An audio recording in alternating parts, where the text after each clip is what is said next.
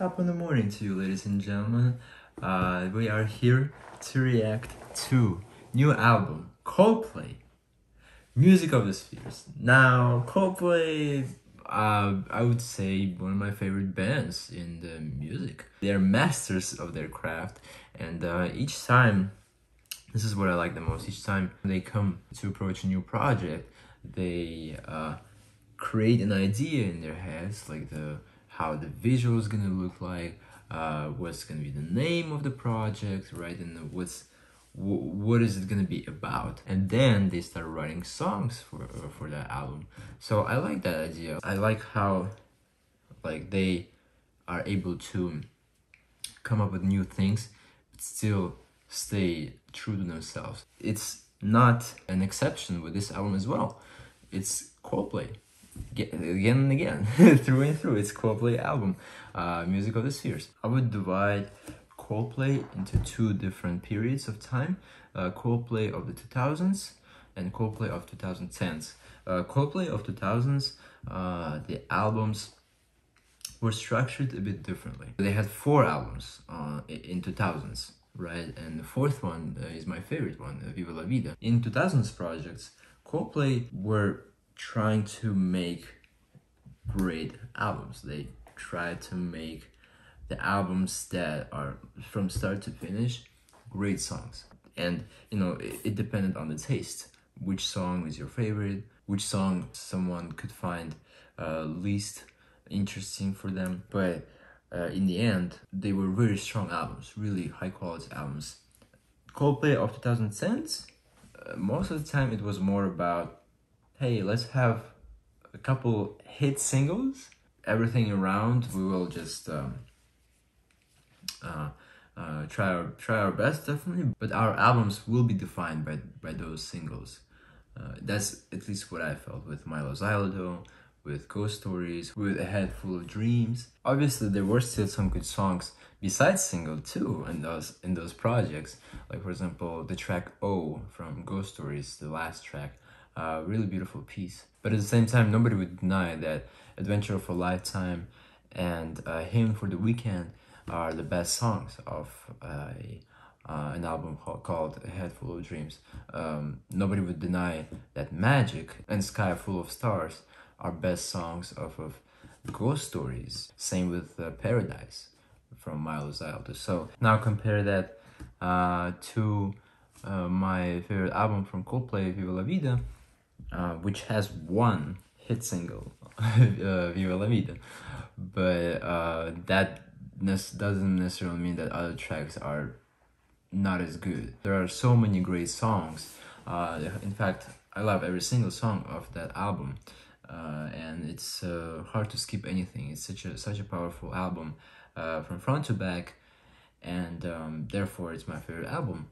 But if you see that how they try to create, you know, projects from start to finish, bangers, rather than having 2-3 radio hits for sure, so that we are still popular, I would say, right? But anyway, that's not necessarily a bad thing. I'm just comparing Coldplay from the past and Coldplay now from the present, and this album, the reason why I'm portraying you this picture of Coldplay is because this album is kind of sticking to the formula of 2010s, and we don't count Everyday Life at the moment. Yes, they dropped in 2019. That album was dropped in 2019, but it doesn't stick to the formula I just described about 2010s. Everyday Life is something in its own, actually.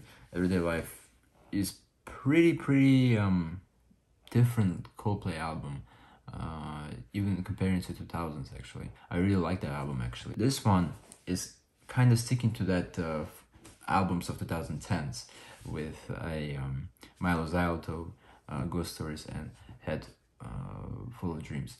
However, I would argue actually that even if it's sticking to that, the songs, you definitely have the strong singles, right? Like 2-3 strong singles I was talking about. But in this case, with a Music of the Spheres, I would say the other songs that are built around those singles, they are stronger. They are actually stronger than the albums I previously mentioned. Maybe Milo Xyloto comes close to this album, but I feel like this album is superior to those three albums that I was mentioning, because honestly, with those three albums I mentioned from 2010s, I never, from front to back, I never like was able to listen to them because I don't really find every song worth listening to. I skip maybe half of the album when I listen to Ghost Stories, for example. From Ghost Stories, I, even if there's only 10 tracks, I only like listen to 4 or 5. Same with A Head Full of Dreams. Milo's out a little bit more. Like there are plenty of good songs, but this one, I never found any bad song, or a song that is worth skipping. Maybe exception would be track number 6, the heart emoji, We Are King and Jacob Collier as collaborators. It's not bad by any means. It's pretty beautiful. It's just to my taste, again, the taste is important, right? To my taste, because of the, nothing really happening. It's just kind of in the choir style, in ensemble style.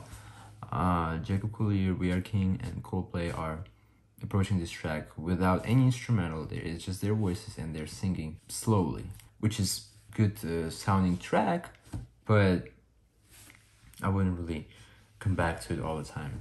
That's the only song I would probably skip if I'm listening to this album. And again, I'm listening to this album for the second or third day. I still haven't skipped it once, but I'm just saying that I'm seeing myself in the future skipping this song. But other songs are really good. I'm pleasantly surprised, actually, that I'm liking this album as much as I am because like the singles Higher Power, My Universe didn't give me that much hope when they just dropped without this project. But when I got this project and I'm seeing the full picture of it, and I'm seeing the whole arrangement and like the whole package and what Coldplay was going for, I really actually enjoy it, because again, as I was saying, they created a world here, right? They created its own aesthetic. It's another album idea, an album concept, a new concept, and all the songs are circulating within this content, and it's quite different from other Coldplay material, and yet it's still so Coldplay. So that's why I started with that, and I really enjoy that. Higher Power as a first single, I didn't really enjoy it, but now it's a powerful start to this album. I like how it's hitting, like the first track, right? The Planet is just an interlude, correct? All the emojis and planet symbols on the track list. Those tracks are pretty much interludes. Even the track 6 again that I mentioned, to me it feels like an interlude. Coldplay can say whatever they want, but to me it feels like an interlude. But those interludes are necessary to create this world, you know what I mean? To create music of the spheres, to establish it as an album. Because without those songs, we only have 7 songs. You know what I mean? We only have 7 songs, 7 good songs. All of them are really good, actually. They're really strong songs. But these interludes, they add to those songs and make it more cohesive experience. So the first track, I like how it starts slowly, like builds up, and then it transitions to Higher Power. Like, it's just, I really love that dynamic. It's really powerful. And then we have Humankind, also a good song. And then Let Somebody Go with Selena Gomez, by the way, who I really love, and I already reacted to that song on my channel. If you want to see my in-depth review of that track. You can check it out. So I'm not gonna spend too much time on let somebody go here. And then we have track 6 I already mentioned, and then People of the Pride. Beautiful. People of the Pride, I really like that sort of more rock dynamic there. You know, it's more up tempo, it's strong. It's not that Music of the Spheres lack energy. I would say otherwise. Actually, this album as a whole, it's very, very lively. It's like juicy, you know, it's very colorful, it's vibrant, and the whole album, it's a really, really good universe that welcomes you in, and I really, really enjoy when I'm staying in that universe, if you know what I mean. So I really enjoy that, and it just, People of the Pride, especially, I would say, added to the energy, because while other tracks are more synth pop, here it's going towards that alternative. Oh, I'm shaking the table, I'm shaking the camera. It's going towards that alternative rock style, and I really enjoy it. We also have beautiful, incredible track. Can be a single as well. We have My Universe with BTS, and definitely Coldplay knew what they were doing with that collaboration, bringing in so many more people across the world. It's different scene, you know, K-pop fans, different scene. They would be really interested to check out Coldplay now, because they collaborate with BTS, you know, and if the song is good, and it's a good song, those K-pop fans might check out other Coldplay songs just to see if they, obviously, you know, a lot of people know Coldplay, but who knows, like, still, there are so many young people, young fans, K-pop fans that might never heard of Coldplay. So I think it was a smart business move, but it's also a smart musical collaboration, because in the end, Coldplay are artistic creatures, and they want to collaborate with interesting artists around the world, and interesting talent, and see what they can come up with. They can come up together. And then the finish is Coloratura, which is I would say, track where like many Coldplay's previous albums collide between each other, together. You can find a lot of Coldplay's older material in this track. 10-minute track, yes, 10-minute track, pretty big outro, but definitely still a good song. All 7 tracks that are not named emojis, let's say, that are not interludes, are really strong, and I'm glad that it's not only 2-3 singles that it was like it was in 2010s, but actually the whole album feels strong and cohesive, because there are a lot more than few good tracks, few memorable tracks. I would say more than few memorable tracks in this album. So kudos to Coldplay, and my rating would be 8 out of 10. I really enjoyed this project, and I would recommend to check it out and see how you like it. Thank you so much for watching this video. Hit the like button, and subscribe to this channel. Definitely comment what you think about this Coldplay album, and what rating would you give to these guys, Chris Martin and company. Chris Martin, damn. Chris Martin, I just discovered that Chris Martin is dating Dakota Johnson. Oh my god, Dakota Johnson.